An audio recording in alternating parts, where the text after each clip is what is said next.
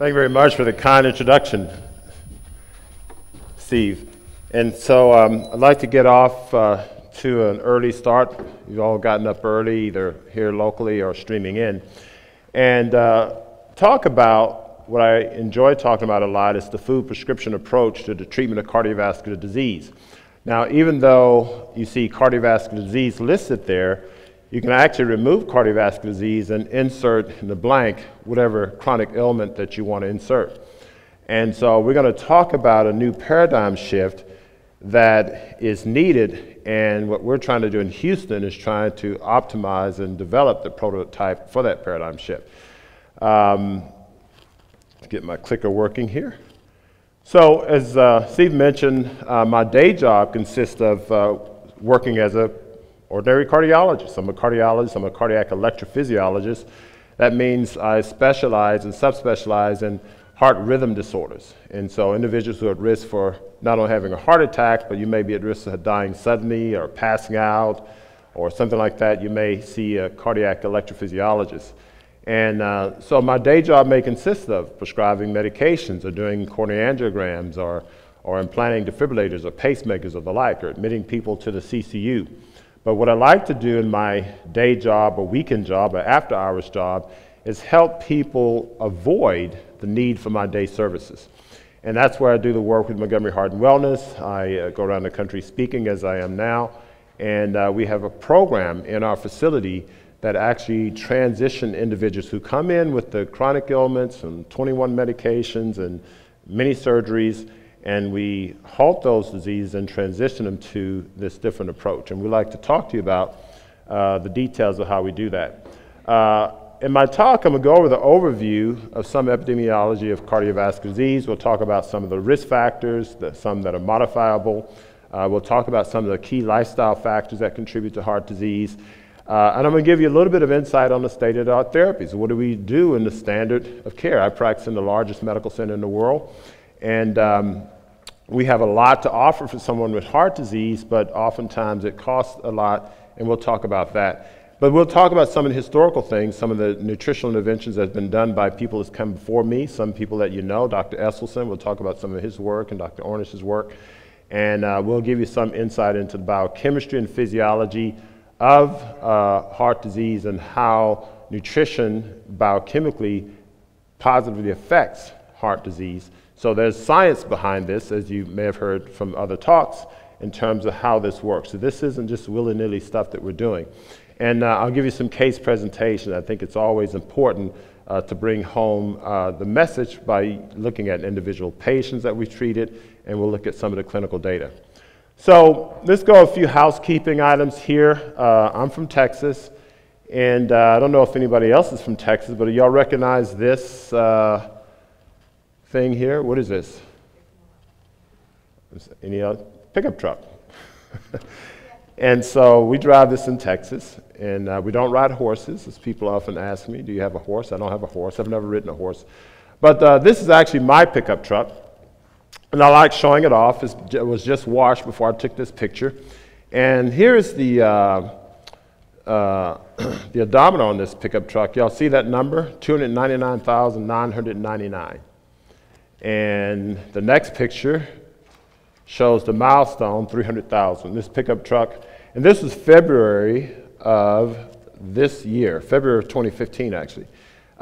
This pickup truck achieved the milestone of 300,000 miles. Now, why am I making such a big deal of that? Well, I've had this pickup truck from the very beginning. I've taken care of the pickup truck. I enjoy it. And the reason I was able to get to 300,000 miles, actually at 319,000 miles now. But the reason I was able to get there is because I always put the best oil in the pickup truck. I always gave it the best fluid exchange. And so I gave it this fluid exchange on a regular basis, change out the gaskets and filters, etc. i.e. my pickup truck went through a nutritional detox on a regular basis. And it got the best nourishment, the best nutrients, and as a result of this, it's over 300,000 miles, still driving well. I pass up lots of vehicles that don't feed lots of individuals don't feed their vehicles well on the side of the road. So the engine is still going strong, And so very much like my pickup truck, your body requires the optimal nutrition to go the long run.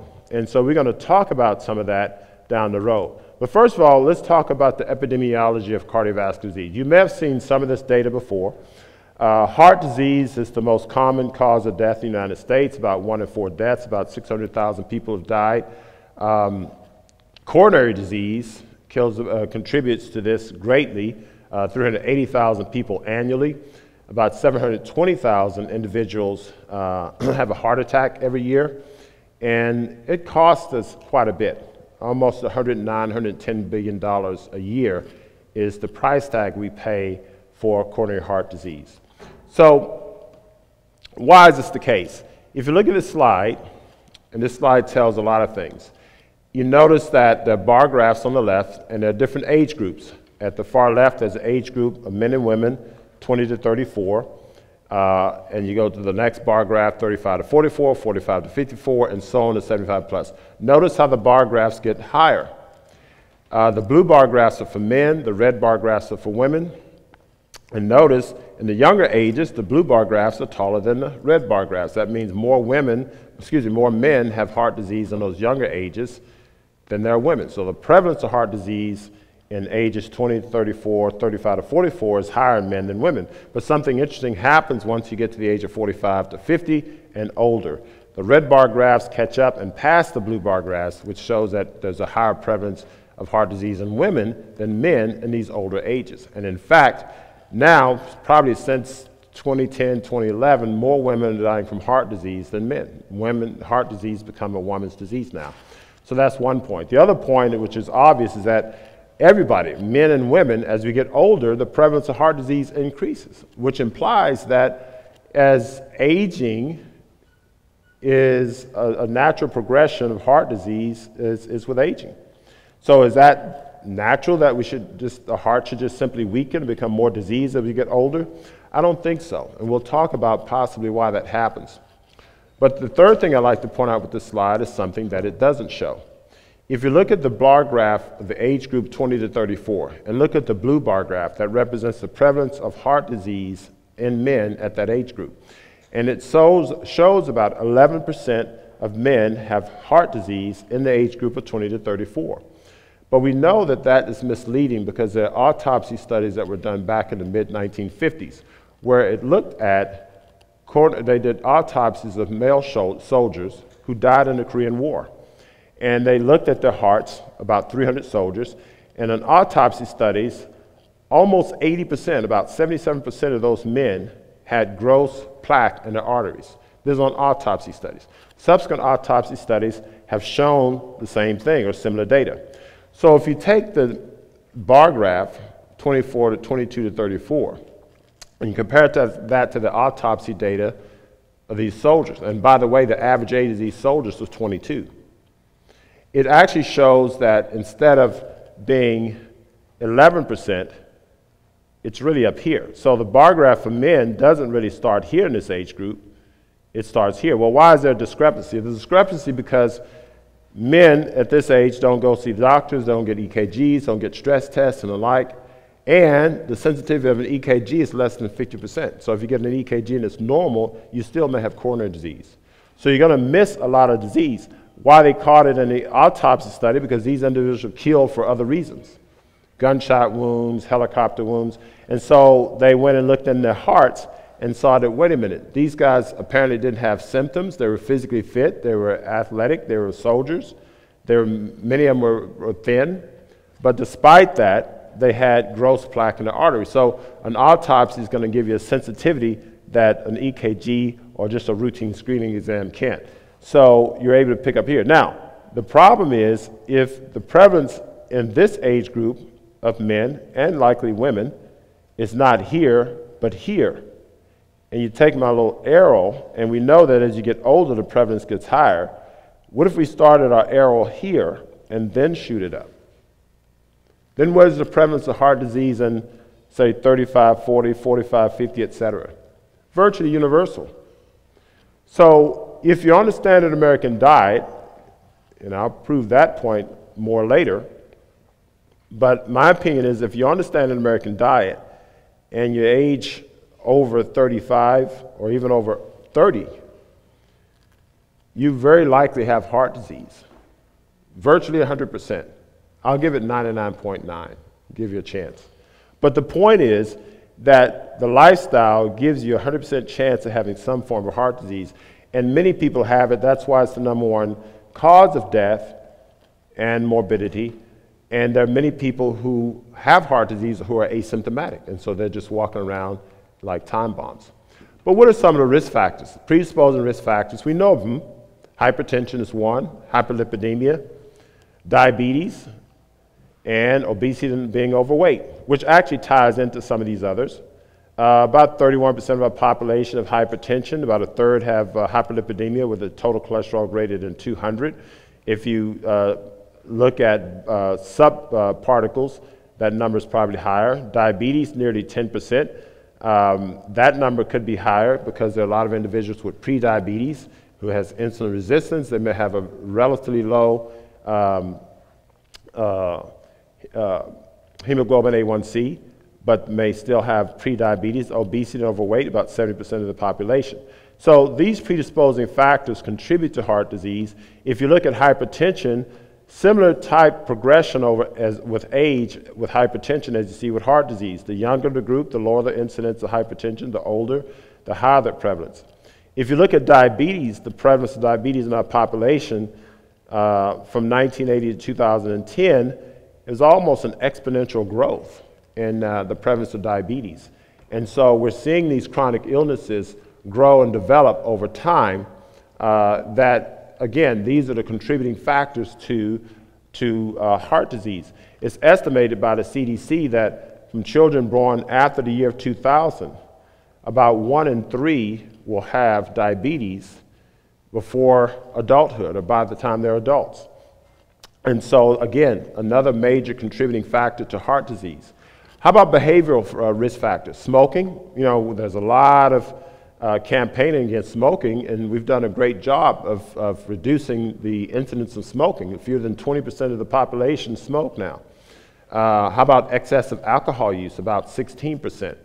But the problem with smoking and alcohol, I just gave you data suggesting that the prevalence of heart disease is almost universal. It's almost 100%.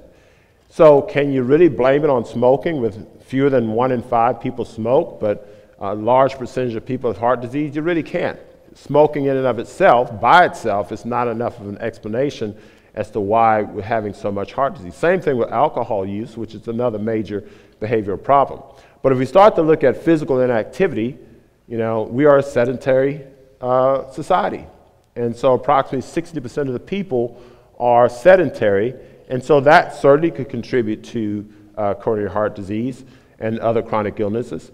But how about poor dietary habits? Now, this 80% estimate is probably an underestimate because it looks at poor dietary habits, and the usual definition of poor dietary habits probably has a lot to do with people eating fried foods and the worst stuff that you can think of. But if you just include everybody who eats any form of animal protein on a regular basis, that poor dietary habit percentage can go up, probably in the 90% range. So our behavioral factors certainly have an impact. But what about exercise? Can I just have my cheeseburger and run it off? I mean, that's a common understanding. I mean, if I eat a little bad food every now and then, I'll just, you know, work out a little extra. Well, you may recognize a person in this picture. If you don't, his name is Jim Fixx. Jim Fixx was a well-known runner and author of the complete book of running. And at the age of 51, Jim died suddenly of a cardiac arrest. And you see Jim, he's lean and mean, an athletic machine. But he was found dead, and when they autopsied his heart, all 3 of his major arteries had about a 90+% blockage, including the one that led to the heart attack. So if you look at someone like this, does he look like someone with heart disease? No. And people say, well, it's in his genes. But he doesn't wear jeans. He's a runner. So we can't blame it on his genes. We have to look at something else. And it probably has a lot to do with what he's eating. So the other factors that the American soldiers I talked about earlier, in the 1950s. These are survivors of the Korean War, average age 22. About 78%, almost 78% had gross coronary plaque. These men were lean, physically fit, military men, but despite that, they had coronary disease. So you can't outrun bad food. You can't run it. If you put it in your mouth, you can't run it off. As I said last night in the panel, I talked to my patients. I said, look, if you put a drop of cyanide in your coffee, how far do you have to run it off? You know, it's a ridiculous question because it's the biochemistry of the cyanide that you're worried about. It's not the calories. And it shouldn't be the calories of the food that we're concerned about. I really don't care that, you know, a cheeseburger has lots of fat and lots of calories. We understand the fat and calories are a problem. But it's the biochemistry of the food, the biochemical reactions that it set off that really cause the problem. Because somebody's going to invent a low-fat, low-calorie cheeseburger that's just as toxic as the high-fat calorie cheeseburger because it's not normal food. So we want to talk about that. It's the food. So let's look at our food. You may have seen these slides before. You know, from 1900 to 2000, our overall meat consumption has gone up in the United States from about less than 150, right at 150 pounds per person to about 202 pounds per person. And many people come to my office and say, well, doc, I don't eat much meat. I cut back on the meat. And to some extent, when they say that, to a large extent when they say that, they're talking about red meat. And so that's true. Many people have reduced red meat. In our country, red meat reduction has gone down. But what's happened is the chicken has gone up exponentially. Those Chick-fil-A commercials have made a big impact on our society. And so we see the exponential increase in chicken over time. Yes, where's the beef? Well, it's for dinner. It's still available. This is an image of T-bone steak with a little pus coming out of there. And just a little reminder of this meat that you're eating. This is from diseased animals. And so the butcher's pretty good. He'll scoop out most of this, a little bit for flavoring. And he'll cut that up and they'll season it, put it on your plate, and you're ready to have dinner. And so you don't see that, but you're eating that stuff. You're eating pus, eating all sorts of other diseases with these animals. How about cheese? Wow, exponential growth in cheese over time. Again, from 1900 to 2000, amount of cheese have almost gone up by tenfold. Okay, so we eat a lot of cheese. Sugar. Now, there's a big campaign against sugar. Okay, oh, the sugar, it's the sugar. You know, get rid of the sugar, carb busters, low carb. Well, let's look at the data. From about the 1960s, 2002, if you look at this red bar, it's a little bit complex slide. The red bar shows sugar going up over time, but also taking a little bit of a dip. Probably from 1996 to 2002, sugar drops. But if you look at the cause of this increase in sugar, the blue graph shows natural cane and beet sugar going down. But what's going up? High fructose corn syrup. So really the increase in sugar is a lot of processed sugars that we're consuming over time. So, you know, sugar isn't bad. Bad sugar is bad. I mean, sugar in the form of fruits and vegetables and things like that, natural sugars, they're in their natural state. And so they're good for the body. It's just that we're consuming a lot of processed sugars, and that's the problem. Now, let me show you a little comparison slide. Let's take diabetes, because that's a major problem. It contributes to heart disease. And you look at the exponential growth in diabetes from 1980 to 2010. Now, let's look at the change in our dietary habits. Now, many people think that diabetes is due to sugar, right? So if the prevalence of diabetes is going up, it should match the prevalence of increased consumption of sugar if it's the diabetes, right? But look at this curve here. Okay, this curve does not go up like this. It kind of goes up and then it plateaus and actually comes down. Now, if you superimpose this curve over here, and the data is from 1960s on, so it probably goes back farther, but from this point here of the curve forward and superimpose up here, this curve would actually go here. In fact, from 1996 to 2002, the amount of sugar consumption has decreased in the population, still not matching up to the increased prevalence of diabetes. But then look at the cheese and look at the chicken. You can almost superimpose these graphs on top of there. Now, this isn't scientific what I'm doing here, but I'm making a point that it's not obvious that our increased consumption in sugar matches the increased prevalence of diabetes. In fact, it's obvious that it doesn't match it. And so we have to think beyond this whole concept of sugar causing diabetes. There's evidence that sugar really doesn't cause diabetes. It's the meat consumption. We'll talk about that a little bit later. Now, as I mentioned, I'm not the first to come up with this. Many physicians came before me, were able to apply nutrition in treating cardiovascular disease. Dr. Lester Morrison, back in 1946, this is probably a couple of years before the famous Framingham study. He took two groups of individuals, two groups of 50 individuals who had survived a heart attack. One group he had put on a low meat, low fat diet. The other group had put them on a regular diet, continue to eat what they were eating. And he followed them over 12 years, which I find was remarkable. And essentially what he found was a 38% survival benefit in the individuals who had the experimental diet. So just by reducing it, he didn't remove all the meat. He reduced the amount of meat consumption and fat in one group, and the other group ate the regular amount. Just by simply reducing it, he had a 38% survival benefit. And so at the end of 12 years, about 19 people survived who were on the experimental diet. Everybody who ate the regular diet was dead by then.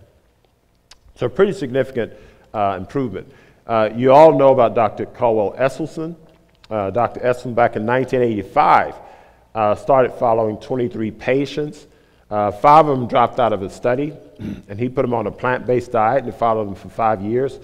He did follow the 5 individuals as a control group. So 18 on plant-based diet, 5 on the regular diets who didn't want to follow the program.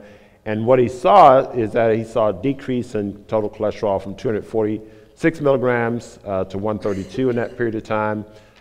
Reduction in coronary events. They were having few episodes of chest discomfort compared to prior to starting the study. And interesting enough, about 11 patients out of the 18 that he had, 11 of them underwent repeat coronary angiograms. And on average, you saw a 7% reduction. So the arteries open up by 7% on the coronary angiograms, so it had a significant contribution to improving coronary flow. So 5 of the individuals who did not follow the program had more coronary events subsequent to this time period. So here's a diagram of one of his patients who had a significant LAD lesion, and after about 3 years of repeat angiogram, this lesion had reversed. And so the body heals itself in the setting of nutrition, of proper nutrition. Dr. Dean Ornish, whom you're familiar with, did the lifestyle heart trial. And again, he took patients and put them on a low-fat, no animal diet. He also added exercise, meditation, and breathing relaxation techniques. He used no drugs or surgeries, important. And what did he see? Well, in the study group, reduction in cholesterol from 227 milligrams to 172. The LDL, which is the bad cholesterol, went from 152 to 95. And there was an average of 4% regression of coronary artery stenosis on individuals who had repeat angiogram. This is after 1 year. And he had a 91% reduction in the frequency of chest pain in that 1 year period of time. Compared to the control group, these are the guys that did not follow this program, did the usual thing, had significantly worse cholesterol levels, had a 165% increase in chest discomfort, had an 8% increase in coronary artery stenosis. So on this side, the study group, the arteries open up by 4%. In the non-study group, the arteries closed up by another 8%. So it's really a 12% differential. The point here is critical because there's no in between. Notice there are only 2 sides. The study group got better, the control group got worse. And we have a concept that if I just continue to do what I'm doing, everything will stay the same. I have this amount of heart disease, I feel okay now, so why do I need to go through this drastic lifestyle change when I can just sort of keep doing what I'm doing now, go for a little walk, a little jog, eat my little chicken and fish every now and then. The problem is that you won't stay where you are. You have 2 options. You can get better or you can get worse. There's no in between. And so that's one thing that we have to understand is that these lifestyle changes, not only are they helping us get better, but they're keeping us from getting worse. And that's so if you had 1 stroke, then you're trying to graduate to 2 strokes. If you had a mild heart attack, you graduate to a major heart attack. If your pumping function is 55%, you're trying to get it down to 45, then 35, then we implant your defibrillator. So you're only getting worse over time if you're not making these changes. So is this hocus pocus, or is there some scientific evidence? We know that leafy greens have nitrates in it, results in the formation of nitric oxide, which is a potent vasodilator, so the arteries dilate. So when you start to eat lots of leafy greens on a regular basis, within days, you start to have the coronary arteries dilate. It improves the vascular endothelial function. That decreases clotting and does a lot of wonderful things for coronary flow. The mitochondrial oxidative phosphorylation, that's the amount of how efficient you convert oxygen to ATP. So if you're jogging and breathing, and maybe if you're out of shape and you're eating bad food, you may have to take 10 breaths, for a certain amount of ATP production so your muscles can work effectively. But if you eat lots of leafy greens, veggies, that conversion of oxygen to ATP is much more efficient. So maybe you only have to take 5 breaths after consuming. There's data showing that your exercise capacity improves with consuming plant-based foods, particularly with leafy greens. And mitochondrial function, the mitochondrial dysfunction, which can be reversed, leads to reversal of insulin resistance and leads to reversal or improvement of myocyte function. The heart can pump better, theoretically. What are the mechanisms of insulin resistance? We talk about the whole concept, or myth, if you will, of how sugar contributes to diabetes, but what is it that causes diabetes? Well, scientific data has shown that with animal fat consumption, saturated fat consumption, mostly from animals, you have an intracellular lipid accumulation, which results in insulin receptor dysfunction.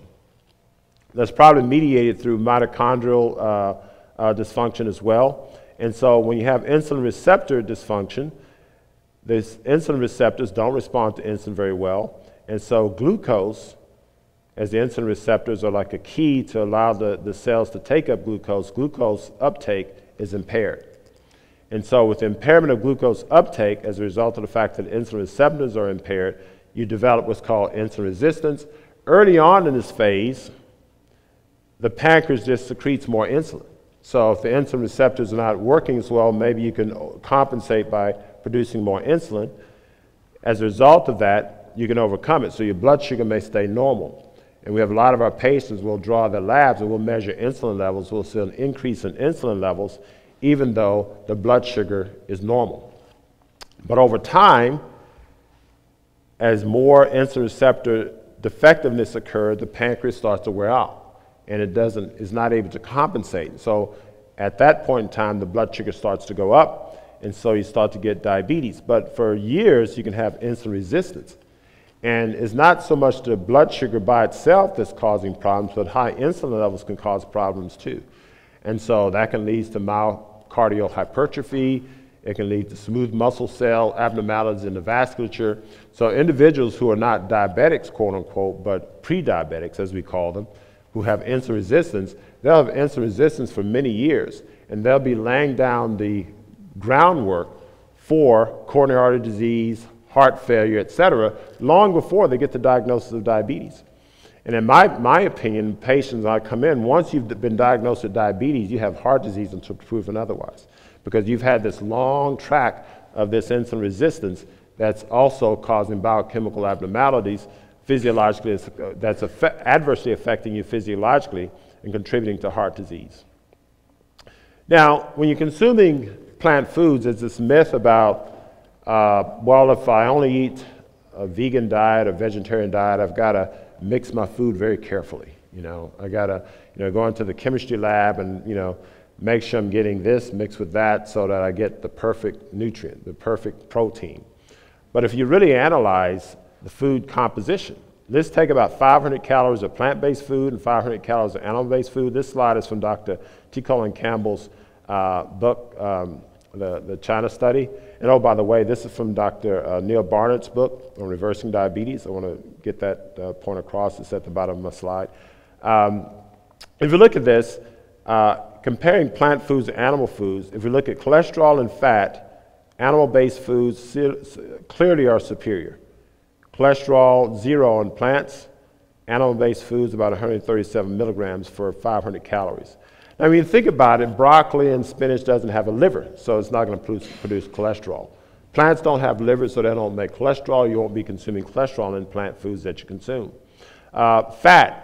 You can get fat in plant foods and seeds and nuts, but 500 calories average plant foods, 4 grams compared to about 36 grams in animal foods. Now, if you look at all the other nutrients, protein about equal, and all the phytonutrients, these are the cancer-fighting nutrients. These are the nutrients that help with cell repair. All of these are superior in plant foods compared to animal foods.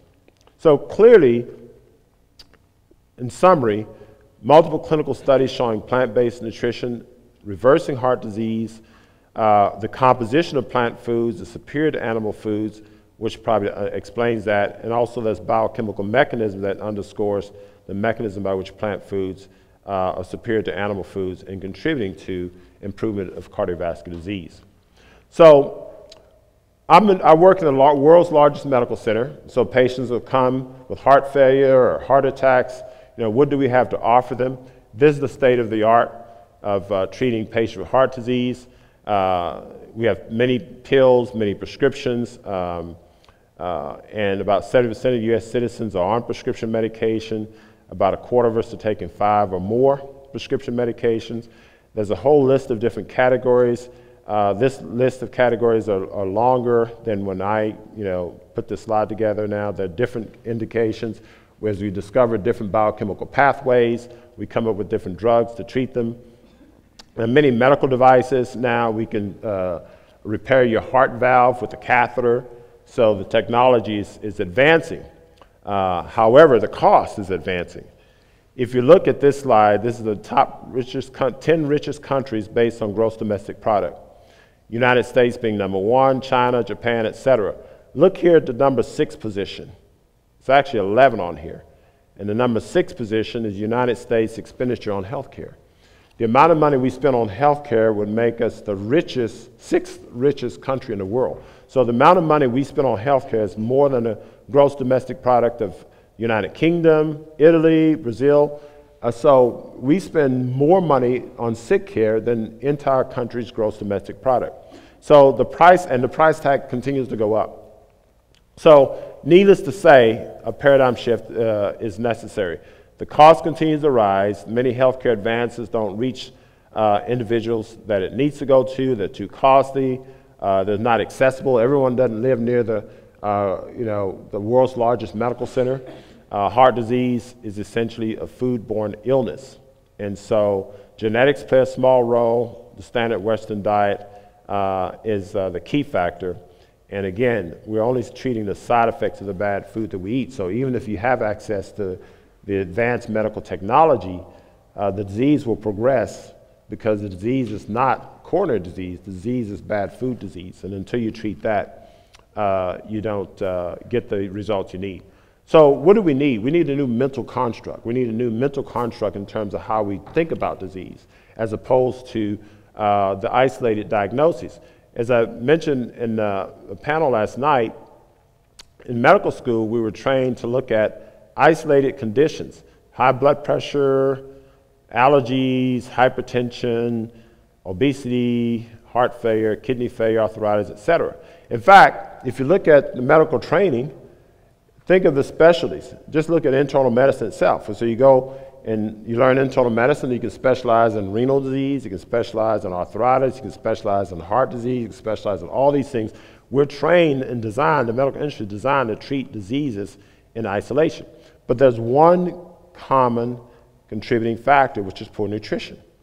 And unfortunately, we spend most of our money and time up here, and we're not treating a common denominator. So an individual who has heart disease and their cholesterol is high, they're going to get treated for hypertension or heart disease, get a statin drug, and then they'll develop diabetes, and they'll go see a diabetes specialist, get put on diabetes medication, and then they'll have side effects to any of those drugs, maybe get treated for arthritis. And so as we treat these things in isolation, we're creating more problems. We need to rethink disease in terms of its common base. Henceforth, the food prescription approach to treating cardiovascular disease, or the food prescription approach to treating any chronic illness. So what are the underlying concepts? Toxin input. On a regular basis, the average U.S. citizen or westernized citizen consumes a large amount of food that's toxic. Now, I'm not talking about fried chicken and steak, etc.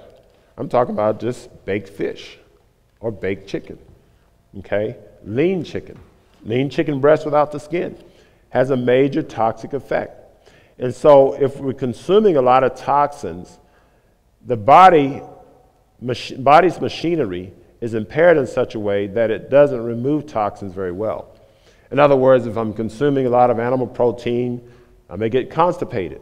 If I'm constipated, I'm not eliminating about food, nutrients or toxins from my GI tract.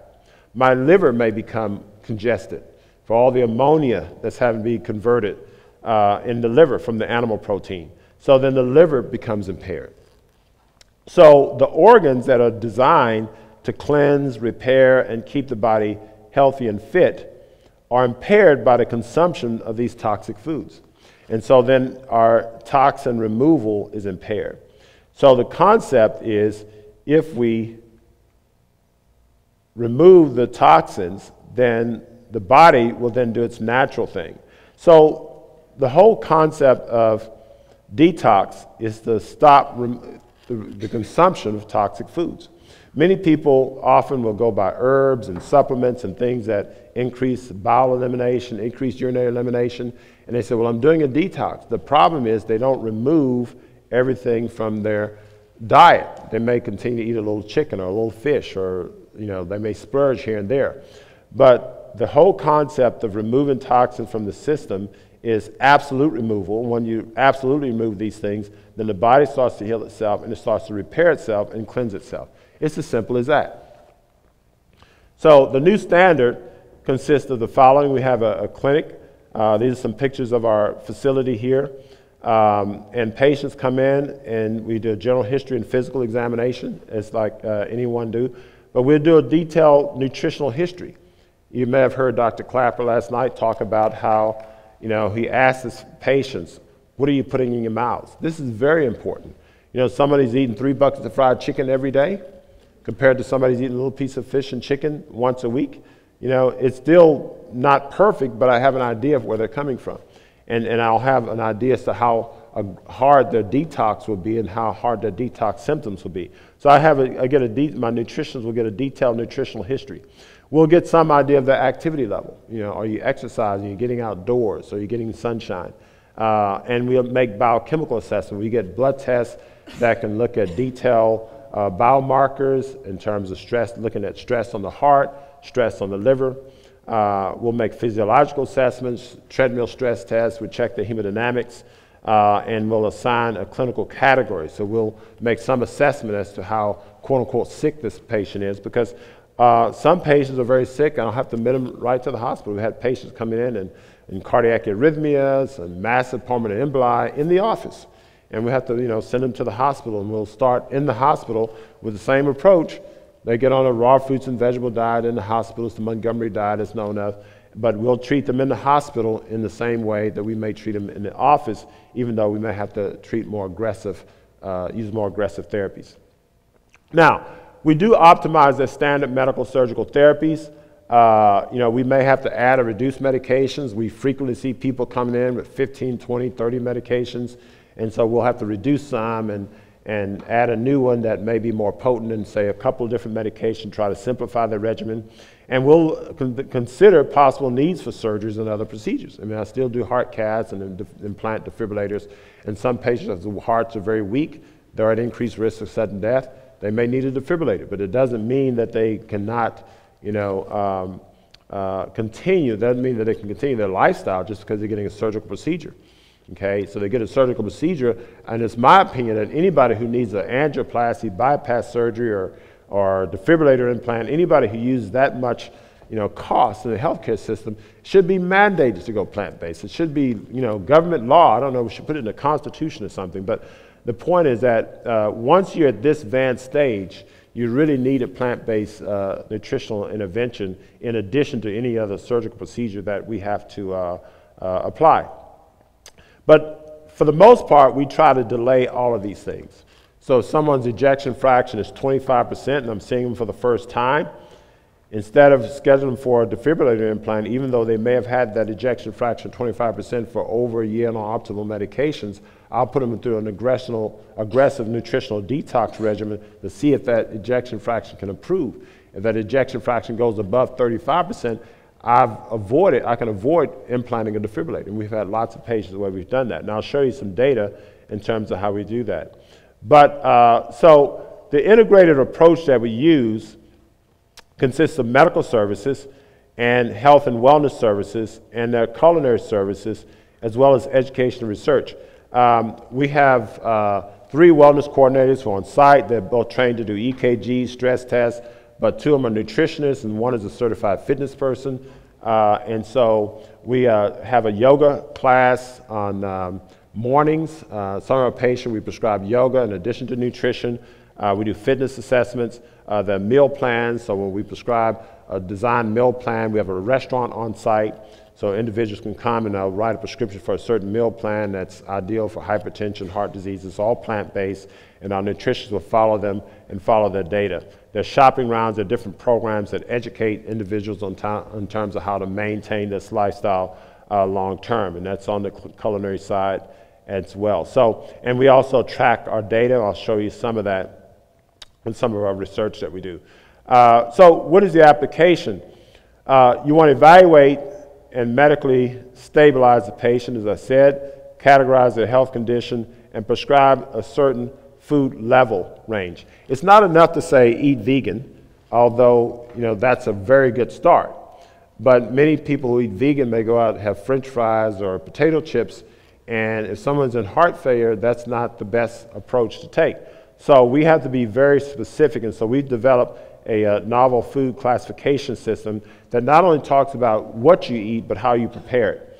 And so it's a 0 to 10 scale, and I'll go through that in just a minute. But here's some images of some of the food that we recommend. Many people who are not familiar with eating a plant-based diet, when you say you cannot eat chicken, fish, or eggs, their mind goes blank. And so there's nothing else to eat. It's no chicken, no fish, no eggs, no. What else? What can I eat? And so we have to demonstrate exactly what to eat. So individuals will get a sample meal platter. We'll bring them something like this, some of our Asian rolls, our nori rolls, and various other things. We have raw pizzas and various things that we bring them to help exemplify what it is they can eat. So as I mentioned, the food classification system 0 to 10 scale. There are 5 basic characteristics. What's the fundamental source of the food? Is it plant, animal, inorganic, mineral, etc.? If it's a plant-based food, then it gets a lower number. In other words, 0, the lower the number, the healthier the food. If it's an animal-based food, it immediately gets a higher number. It's above 6, and we don't recommend eating anything from beyond 0 to 6, so level 6. And then conditions that it was developed. Was it organically raised, conventionally raised? Level of processing. Broccoli, if you pull it from the garden and consume it, that's minimally processed. But we take the broccoli and deep fry it. You over-process it. So fried broccoli may be out on our scale next to fried chicken. So just because you're eating broccoli doesn't mean that you're eating something that's healthy. It's what did you do to the broccoli? How did you prepare it? And the basic chemical characteristics of the food, is it well hydrated, etc. Foods that are dehydrated are less healthy than foods that are not dehydrated. And so those are the factors that we look at in the food classification system. Now, the classification system is pre-designed, so you don't have to go through that mental gymnastics each time you analyze a food. I'll show you a slide that gives you a diagram that we give each of our patients. So, but the benefit of the food classification system, it gives a structured nutritional plan, goes beyond usual calorie counting and portion measuring, allows for measuring of compliance, and allows for evaluating efficacy. So in other words, our patients, once they understand the food classification system, and it's in my book, as well as I'll show you a slide, that they'll come and say, well, I've been eating from 0 to 3 all week, or I've been eating 0 to 4. My nutritionist may sit down and go through a food history and find out what they're eating. And so if you're eating 0 to 4, that's where we want you. and we can mark your compliance just based on the classification system. And it enables therapeutic precision. Here's a picture of our facility and more things here.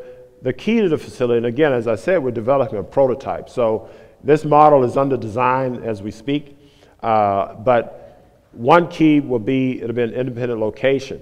You know, there's a well-known fast food chain that has golden arches. I won't mention names. But the founder of this entity was lecturing at Harvard Business School, and he was famous. He asked the students, okay, what kind of business am I in? And they said, well, you're in the hamburger business. He says, no, I'm in the real estate business. And part of the point is that that business had to develop sort of a collateral approach in terms of how it's going to grow and develop itself. And I think this model here may have to take a similar approach. We're looking at developing a prototype and franchising the prototype. And location is key. As with real estate, location is the key. And that well-known fast food chain, you may be very familiar with Google Maps and what have you, but before we had fancy Google Maps, they used to have to take aerial maps with helicopters and planes and the like. And when that industry was developing, one of the big drivers behind that industry was this well-known fast food chain, because they were trying to map out where new development of neighborhoods were. And so they were trying to locate their stores there. So a similar approach in our prototype would be to develop, this approach, I should say, would be to develop the prototype and then try to expand it. So the components would be an independent location with free parking. We have medical rooms, on-site diagnostic, on-site restaurant, on-site fitness facility. We have ECP therapy rooms, which is a non-invasive way of treating heart disease. So the basic concept of the prototype is a well-contained, self-sufficient facility where individuals can go there, get all of their therapy, and be converted. So as opposed to going to a large medical center and going to many different specialists, you go to one facility and your conditions are controlled there. We have two different programs, basic program delivery models. We've actually developed a third. But we do a food prescription plan, which is where patients come in the office, and this is where they can use the insurance. Because many people say, well, I can't afford to go to one of these luxurious getaways. How can I use my Blue Cross Blue Shield or whatever? Well, we integrate it within the clinical practice where individuals will come, they'll get a medical visit, they'll be seen by myself or one of my nurse practitioners, and they will then see a nutritionist, and we'll start them on the detox program right then and there. So they have scheduled events, it's all pre-scheduled.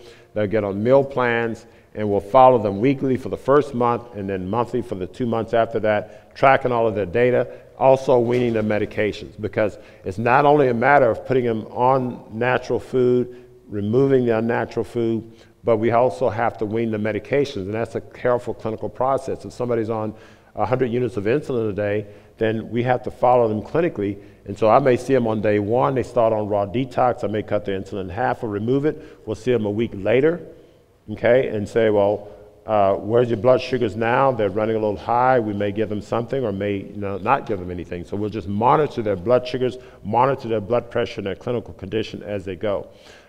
We may introduce yoga or some other fitness therapy somewhere down the line once the body's properly nourished. So phase one, as I mentioned, is we go through a raw detox, and then phase two is a 2-month maintenance. So we put them, add cooked plant-based foods. So we put them on a more stringent regimen of raw for the first month. Sometimes we'll do a juice feast for the first month, so they'll just have nothing but raw juice. And then we'll back them into a regimen that's more maintained. The raw detox phase make this maintenance phase much easier. By the time they've gone through, as I like to say, grass and water for 4 weeks, then after that period of time, and it's not literally grass and water, but to them they feel that way. But once they've gone there, then bean soups and steamed broccoli is like heaven to them after that first month. We also have a weekend program called the Nutritional Boot Camp class. Now that's a group setting. Now food prescription plan, each individual is seen as an individual, as a patient, so you almost follow individually there, or you are followed individually there. On the boot camp, it's a group setting. So individuals come on Saturday mornings. Again, they follow a similar detox program. It's a 1-month curriculum where they are seen weekly, 5 sessions over 4 weeks. And what happens is they go through the detox program, but their group lectures, educational videos, shopping rounds, our nutritionists follow them very carefully through the program. It's non-clinical, private pay, and so you don't have to use a medical diagnosis for this, but for the food prescription plan, most people come in, or virtually everyone comes in with some medical condition that we're treating. And it's open to the general public and not only patients, and then it helps you initiate a healthy lifestyle. Now, individuals who go through our food prescription program, once they've graduated from that, we'll also get them in our boot camp class a lot, because the group setting also helps in transitioning your life, because you're working with other people that are doing this. Let's look at a case example. There's a 59-year-old man who came to see us, and he wanted to undergo a wellness program. He was having some fatigue, some eye pain, and some headaches, not very much, no chest pain or shortness of breath or any cardiac symptoms. On physical exam, his blood pressure 136/81. He had a very high total cholesterol, 317, LDL cholesterol 227, HDL cholesterol 70, triglycerides 286. But that wasn't what brought him to us. It was the fact that he had recently been diagnosed as a diabetic. He had a hemoglobin A1C of 6.3, and his CRP was 1.4. So his doc said, well, you're an early diabetic, pre-diabetic. By the time you're over 6, in my book, I think you're diabetic. But the point is, he was labeled as a diabetic. And so his doctor wanted to start him on medication. He didn't want to start medication, so he came to see us. So diagnosed type 2 diabetes, hyperlipidemia, hypertension. His dietary history, he ate lots of fruits and vegetables, a little bit of fish and chicken, little eggs, some skim milk. He exercised 2 or 3 times a week. So you look at that on the surface, lots of people say, that's not too bad. You know, what more can I do? Medication, he only took Excedrin for some weird eye pain that he had. He had undergone a detailed ophthalmology workup, and the eye pain, there was no diagnosis found. So we started him on a detox program. And I'm going to go through this real quickly. These are the options: medical therapy alone, medical therapy and complex lifestyle change, or food prescription alone. I give you a little quiz option. We chose C. Okay, I'm on a food prescription alone, large, because that's what he came for. We started him on a detox from 0 to 4B for the first 4 weeks, not a bite, drop, or crumb of anything outside of 0 to 4B. We left him on his medications. And this is a diagram, a slide of a diagram showing what we show. So level 0 is here. This is the detox phase. But you shouldn't go past level 6. And this shows all the different descriptions of what can constitute 0 to 6. I'll spare you of that. This is the zone, from level 0 to 3. And sometimes 4 is a detox zone. The slow healing and maintenance zone is the level 6. And disease development progression zone, and as I like to say, the Montgomery Kids College Fund contribution zone is level 7 to 10. And so you want to try to avoid level 7 to 10. So we have these compliance cards. We start them on the detox zone. After about a week or 2, he had increased energy. And the interesting thing, that eye pain that he had, that nobody could figure out what the cause was, it went away after about 10 days of the food prescription approach. And it recurred on the day that he sort of fell off. He went to level 7 on one day, and pain recurred. He got back on the program and went away. So we were able to measure his compliance. So week 1, he stayed 0 to 3, 100% of the time. Week 2, 0 to 3, 100% of the time. But week 4, he had one day where it went beyond 7. Okay? And so he fell off, then got back on. And so we were able to accurately measure throughout the whole first 4 weeks. At 17.9% of the time, he was at level 0, 78.6% of the time, 0 to 3, and then 3.5% of the time over 7. So we can measure and quantify his compliance using this food classification system, and it's given some accuracy. Systolic blood pressure dropped over time. Weight went over time. This is just in the first 4 weeks. Cholesterol 30-day changes. His total cholesterol went from 317 to 189, LDL 227 to 116, and his HDL dropped, but it didn't drop to the same extent that the LDL dropped. The drop in the HDL is not a problem. Usually it's because the body doesn't need as much HDL Triglycerides dropped from 286 to 84. C-reactive protein went from 1.4 to 0.5. Hemoglobin A1C went from 6.3 to 6.0. Now, the hemoglobin A1C dropping in 1 month, you might say, well, that's an average of 3 months blood sugar, but the drop in 1 month probably has to do with the decrease in swings in blood sugars. 30-day overall clinical changes. Notice how blood pressure and weight dropped around 10%, but if you look at some of the biochemical markers, the cholesterol dropped around the 30 to 40% range, and inflammatory processes dropped over 70%. So you're seeing these minute biochemical changes changing at a much greater extent than the anthropomorphic changes and some of the gross hemodynamic changes. Case 2 is a 65-year-old person with coronary disease, had two prior MIs. And so this is somebody with extensive heart disease and had an ejection fraction of 35 to 40%, and they'd just been in the emergency room with chest pain. They ruled him out for MI, heart attack, and so they brought him to see us. And we measure a special molecule called troponin. And troponin is an intracellular molecule. It's one of the components of the contractile apparatus of the heart. And if the heart's under a lot of stress, it'll leak a lot of troponin. So we know a troponin level of 28 picograms per ml puts him at high risk. So we put him on a detox program, and after a week, his troponin level went down to about 5, 7 to 14. So troponin level dropped significantly over a period of time with the nutritional detox. So here's a graphical display of that. And so we see that the amount of stress on the heart is decreased not 4 or 5 years later, but within a matter of weeks, just by implementing a nutritional detox program. He was on glipizide, which we thought may have been contributing to some chest pain and some stress here. When we stopped it, his troponin level went down even more. So, hemodynamics.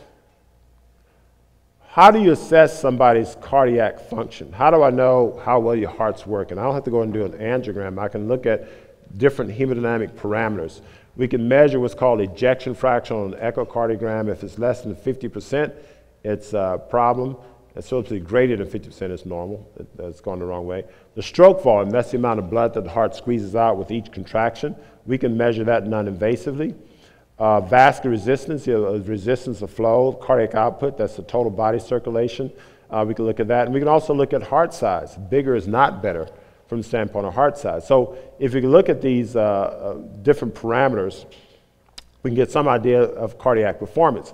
So here's a group of about 15 individuals who has a history of hypertension, and we measured some of these cardiac parameters non-invasively, and we followed them in the nutritional detox program.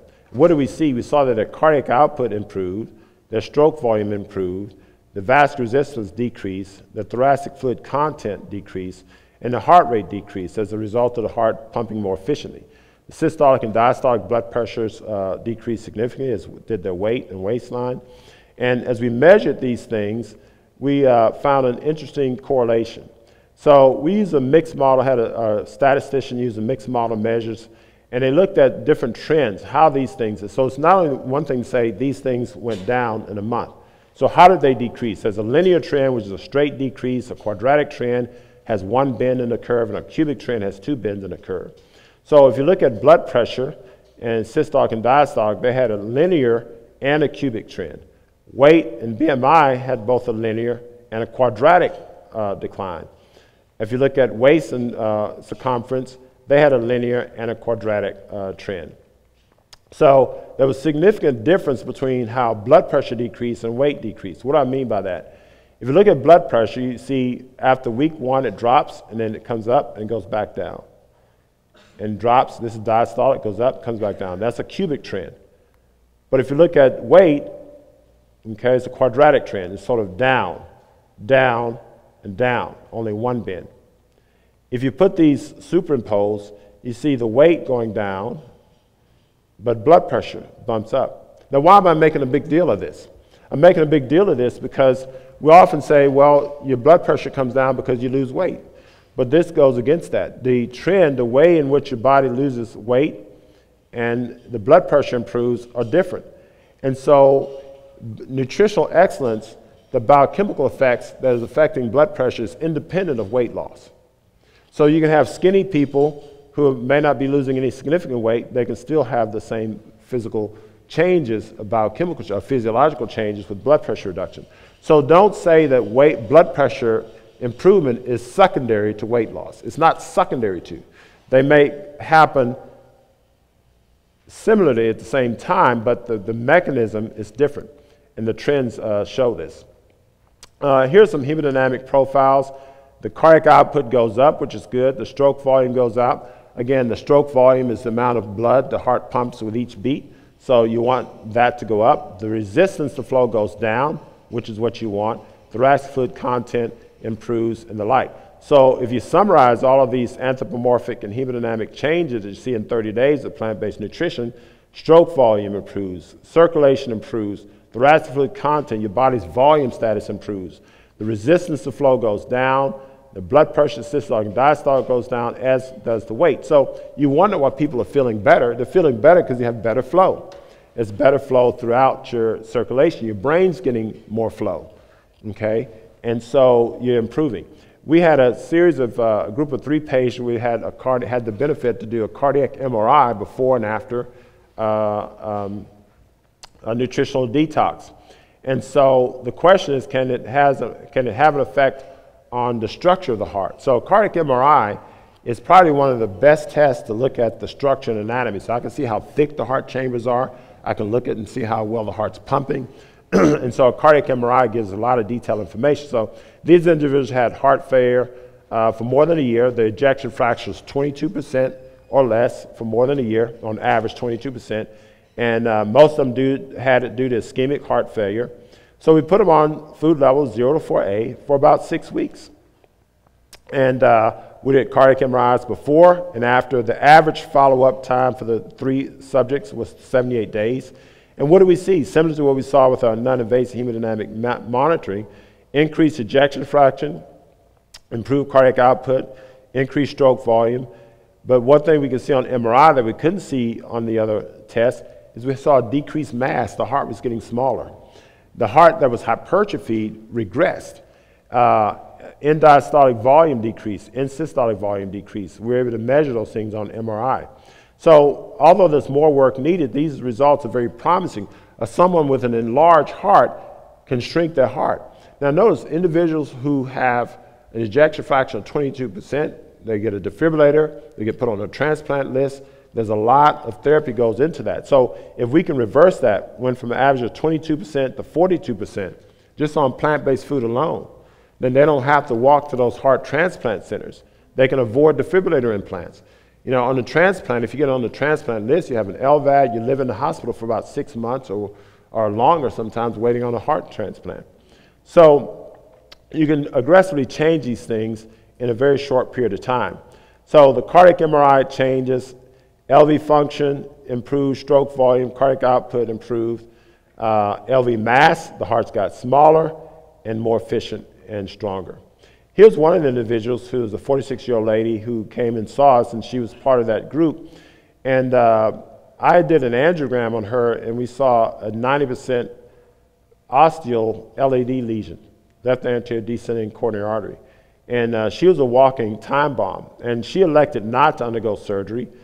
She went through our food prescription program, and as before, we assessed her clinical condition, optimized the medical therapy. She started on food level 0 to 3, really 4B. We optimized the medications with those medications. She went through the ECP, external accountable pulsation therapy, to control her symptoms early on, along with the food. But here's a list of what we give our patients. And we've noticed we focus on food to avoid. And this is the big emphasis. I don't say eat this much broccoli, this much green. We do say that. But the hardest thing to get across to patients is not eating this. And it's not a bite, not a drop, not a crumb. And so she followed that. And after 5.5 months, the notes went from there and it opened up. LV function went from 24% to 50%. So she avoided a defibrillator implant, avoided a massive heart attack, avoided possible need for transplant, etc. So we do look at biomarkers as well. They help us as surrogates of improvement, especially early on. And here's a picture of the biomarker analysis and notice, and this is an average of 200 subjects that went through one of our programs, our boot camp program. This is our boot camp data, it's an average of 200 subjects. We've had over 1,000 people over the 8 years who've gone through our boot camp who've had similar results. But notice the weight, blood pressure around 5%, cholesterol around 10%, inflammation around 30%. So the point is that even though we look at weight loss and we make a lot out of weight loss, the real magic is happening at the cellular level. And you're seeing more drastic changes, and these changes are really what's leading the other changes. And it's probably about a 6-fold difference. How old is too old? Well, I alluded to this last night. On February 21st, this year, I turned 52, going plant strong. And this patient of mine, on February 22nd this year, she turned 102. So 52 and 102, and she's going plant strong. She came to office, and she was on 7 medications, had heart failure and long history of hypertension, other chronic ailments. And we put on a detox and plant-based diet, and she's doing great. And it's got a lot of great family support and so on. So here's a short history lesson. There's a picture of Dr. Semmelweis. He's a Hungarian physician who practiced in the 1800s. And Dr. Semmelweis ran birthing centers. And around that time, peripheral fever, childbirth fever, was very common. About 10 to 35% individuals died of childbearing fever. And he had 2 different birthing centers where one, the incidence of death was about 1%, and the other, the usual 10 to 35%. He couldn't figure out the reason. But he did some experiments and some analyses, and he discovered one thing. In one birthing center, the medical students were delivering the babies, and they would, in the morning time, they would go and dissect cadavers. In the evening time, they would go and deliver babies. The other birthing center with the 1% rate had midwives, and they were just delivering babies. So as it turned out, he came out with this magical intervention that if I had the medical students wash their hands after dissecting cadavers and before delivering babies, he was able to get the death rate down to 1%, and that center just was the other. And so he says, oh, this is great. I have this new intervention, hand washing. So he presented to the medical society, and they say, you're crazy. You know, at the time, these women are dying from many different unrelated diseases. But Semmelweis' hypothesis is that, look, you know, if you just wash your hands, you do well. Well, he was persistent. They felt he was crazy. He was banished from the medical community. He was committed to an insane asylum. And after 2 weeks of being committed to an insane asylum, he was beaten to death, and he died. And it wasn't until years later that we discovered the germ theory presented by Louis Pasteur. Dr. Joseph Lister started applying hand washing, and as a result, Semmelweis' work was finally recognized long after his death. But what? Wait. I said the death rate was 10 to 35%, right? That means 65 to 90% of the people were surviving. So what's wrong with me dissecting a cadaver and delivering your baby? You have a 65 to 90% chance. Remember the example of, you know, Uncle Joe's 94 and smoked and ate bad food? Uncle Joe survived, right? These are the Uncle Joes. So why do we make a big deal of hand washing? Well, the 10% is a pretty big number, okay? And so if your chance of 1 in 10 of dying if I don't wash my hands, you can say, well, why don't you wash your hands? Okay, it doesn't make sense, in other words. Also, the medical community thought that those deaths were due to different unrelated causes of diseases. Remember the tree I showed you? We think of all these chronic illnesses, unrelated, different diseases. But there's one common disease, okay? Just in that case, the common treatment was washing hands, okay? The common treatment for us is going to be to wash our food, okay? We need to apply natural plant-based food to our systems all the time so that the body is healing and repairing itself as it is designed to do, and not relying on us taking some pharmaceutical substance to suppress some symptom or suppress some, normalize some biomarker. So, in conclusion, the true disease.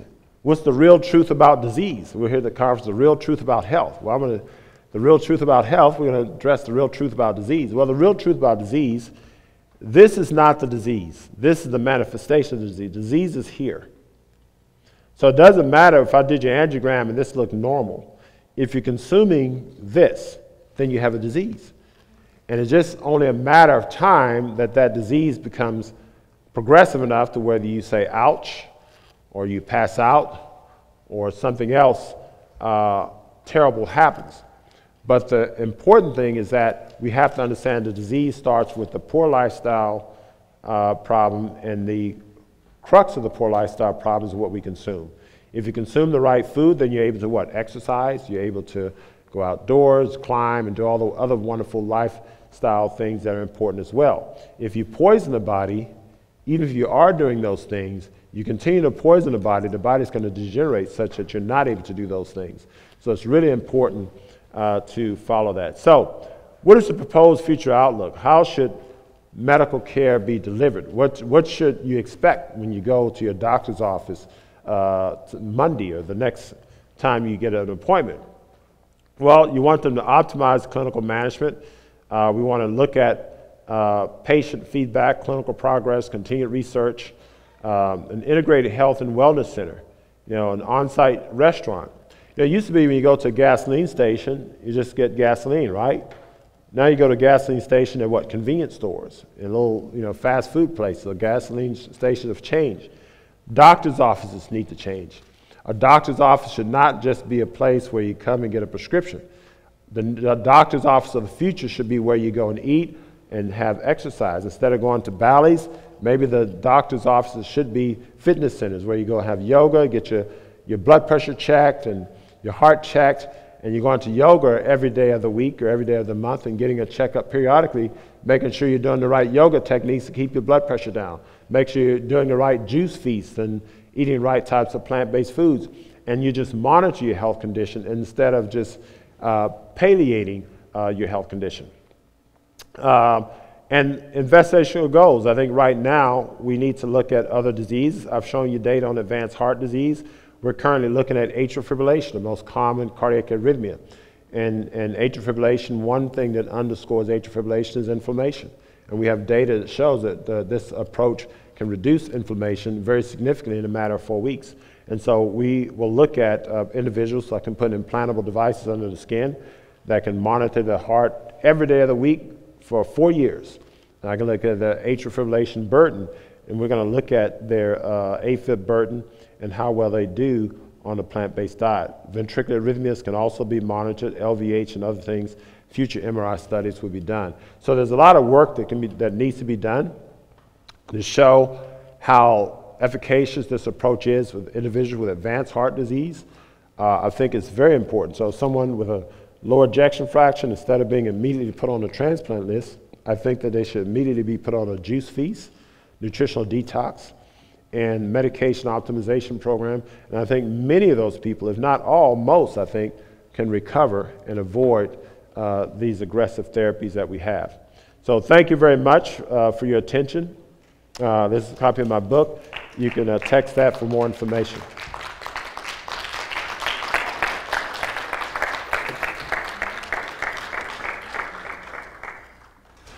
Questions or?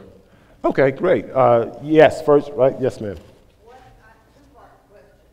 What part does stress play in heart disease? Second part is how beneficial is infrared saunas? Oh, wow, that's great. First of all, stress. Stress contributes.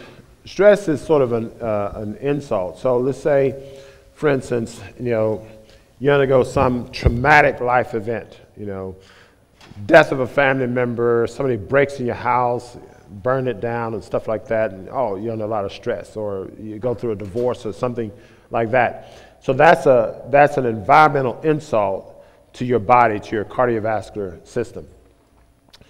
If your cardiovascular system is in bad shape, then that insult is going to have an adverse effect on it. In other words, if you have a vulnerable plaque that's ready to just break off, then catecholamine levels that go up and all the things that can happen biochemically as a result of stress can maybe lead to a heart attack.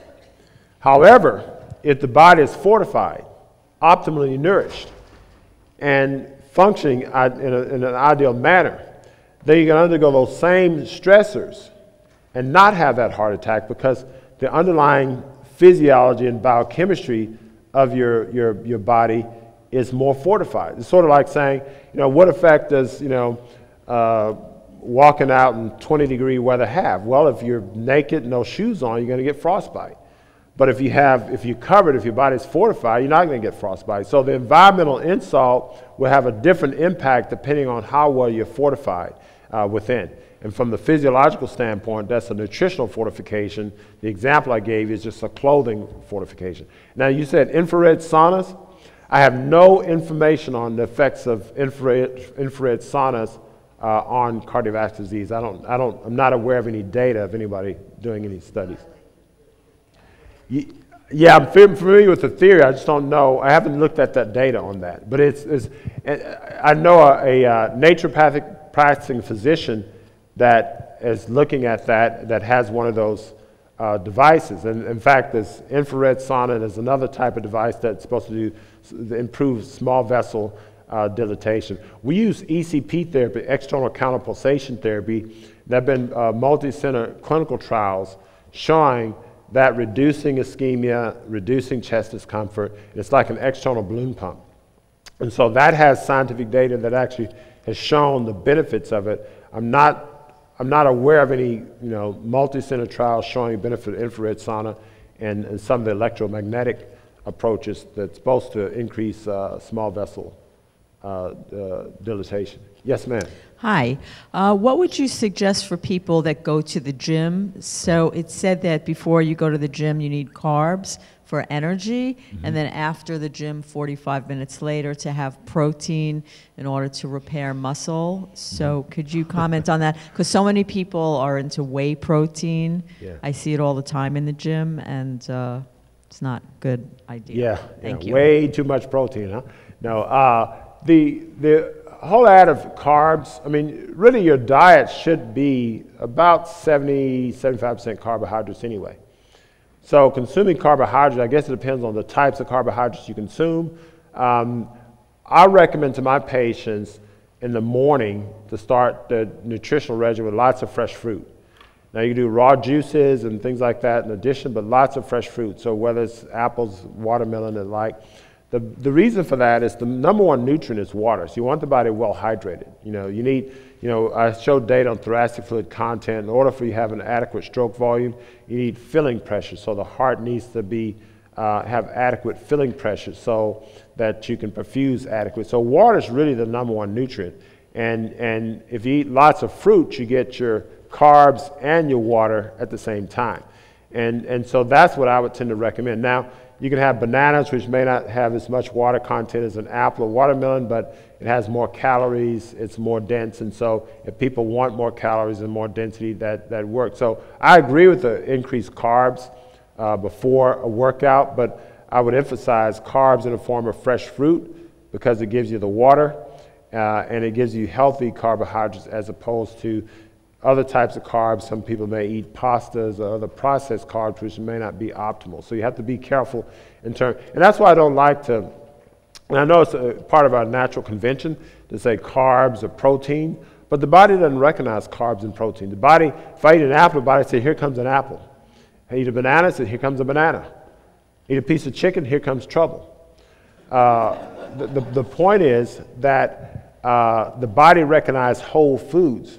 And so if I'm eating a banana, the constituency of that banana is more than just carbohydrates, even though we know it has a lot of carbohydrates in it, but it has many other things that are along with that carbohydrate. So it's really a whole food that the body's recognizing, and it's recognizing many aspects of that food that we have yet to discover. So that's the other thing we have to understand, is we haven't discovered every aspect of the constitution of food, and so we think we know what's in it, but we don't. And so that's why you eat the food and don't wait 3,000 years before we figure out what's in it. And post-workout, again, fruits and vegetables. You want to hydrate post-workout too. So I would still have a lot of fruits, raw juices, etc. post-workout. When I'm working out with my trainer, he's putting me through some crazy stuff. I'll have raw juice. I'll have about 48 ounces of raw juice before. And after, I may drink 16 or 24 ounces of raw juice. I worked out on just a raw juice feast. And so the whole idea of protein for repair, I'm sorry? Amino acid repair. But you get all the essential amino acids from most fruits and vegetables that you need. And the body's going to make up the protein. You don't have to drink whey. You don't have to eat eggs. You don't have to eat animal protein. You don't need any of that stuff. Really, amino acid repair. And then, again, if you're consuming natural plant-based foods all the time, you have the constituent essential amino acids that you need, and the body's constantly repairing these things. So the liver is constantly able to repair those things. You don't have to, consume some whey protein or chicken or eggs after you work out just to fix, protein. I don't know where that came from. Trainers come up with that stuff, but the point is that you really don't need that. And the body, you really need to hydrate the body. And if you're eating, consuming plant-based foods on a regular basis, the constituency of amino acids that's necessary are there, even after workout. Microphone. Okay, yes. Yes, ma'am. My question is on the beef. You are totally anti-beef for this, and you're just looking at plant food. So I understand that part. With the beef, organic, grass-fed, that would be totally out as far as you're concerned? Or have there been any studies in, versus the toxic GMO beef versus organic? And that's the question. Yeah. The problem with beef isn't so much the toxins in the beef, it's not the antibiotics in the beef, it's the beef in the beef. That's the problem. It's, patients say, well, what if I had organic chicken? It's not the fat, it's the chicken in the chicken. And so the beef, if you had the purest beef, they had this commercial where Bluebell ice cream is in Brenham, Texas. It's out of Texas. And so they used to have this commercial where you have cows. The cows think they're in heaven. That's where we get our Bluebell milk from. So if you had cows that thought they were in heaven, they sung to them every day. They had the best organically raised grass. And, they were treated with all kindness, and, they had, pedicures on the hoofs and all that stuff. You did all the wonderful things to the cows. If you ate them, the food would still be toxic to your system. Because the biochemistry, the inherent properties of the cow itself, that's bad for you. And it's not because bad things are done to the cow. It's just the cow is not fit for human consumption. Our bodies are designed for the consumption of plant-based foods and plant-based foods only. And that's the key. And so we get into this whole myth about organic and happy cows and happy meats and all this stuff. It's nonsense. I think the microphone, and then I think Dr. Montgomery, concerning the health issue with people being put on dialysis, I know that's dealing with the kidney, but what would you recommend for them if they're already being put on that list or already started to get dialysis? Yeah, great question. So the question regarding people on dialysis or at risk for getting on dialysis, first of all, if you're almost on dialysis, you're at risk for it. If we see a number of patients in this condition, we put them on a plant-based diet, and some of them we're able to turn around. They're able to turn around and avoid dialysis. We see a number of people who are already on dialysis, and they'll see the dietitian, the dialysis dietitian. And the interesting thing about the dialysis patient, if you look at the population of patients with dialysis, in the dialysis center, they measure albumin level. Albumin is the predominant protein in the human bloodstream. And what they noticed that in the centers that have a low albumin level, the mortality is higher. So these people die faster with the lower albumin level compared to centers with higher albumin levels. So the thinking is that if we can just get the albumin level up, we can improve their survival. So what do they tell them? Well, you need to eat more steak, chicken, and fish. So they see patients on dialysis that they say, well, your albumin is low, so we need to get your albumin up. So how do we get your albumin up? Well, we got to get your protein up. How do you get your protein up? You got to eat more steak, chicken, fish, bacon. And these are dietitians telling them that. And so when I have the patients, I said, look, I'm the boss. I'm the cardiologist, I'm top of the food chain, do what I say do, blah, blah, blah. And to some extent it works, but the question is not so much, the albumin is low, the question is why is the albumin low? Well, albumin loss, there are two major mechanisms I can think of. One is that you're not making enough albumin, and two is you're losing too much. Okay, so somebody who has inflammation, let's say you catch pneumonia, and you get sepsis. In other words, your bloodstream gets filled with bacteria, you get pneumonia, it seeps your bloodstream, so you get rushed to the hospital, you're in sepsis, blood pressure a little bit borderline low, and you get put in the ICU, and IVs are put in, etc. If we were to check your albumin level, the albumin level would be low. Well, why is that? Because inflammation causes capillaries to leak. So albumin is a large protein, and when it goes through capillaries, the normal openings, the fenestration of capillaries, is such that albumin can't pass through. But when the body goes through inflammation, those fenestrations or openings increase in size, and albumin can leak through. It can leak from to intravascular space to extravascular space. So if I measure your albumin in the blood, your albumin level will be low. So that's one way. Increased inflammation is one way albumin goes down. The second way albumin goes down is that the liver is not making adequate amounts. So you have liver congestion. Well, how do you get liver congestion? Well, we know that alcoholics can have liver disease, but there's a lot of patients without alcohol is 16%. I showed you that. But we see a lot of people with liver disease without alcohol abuse.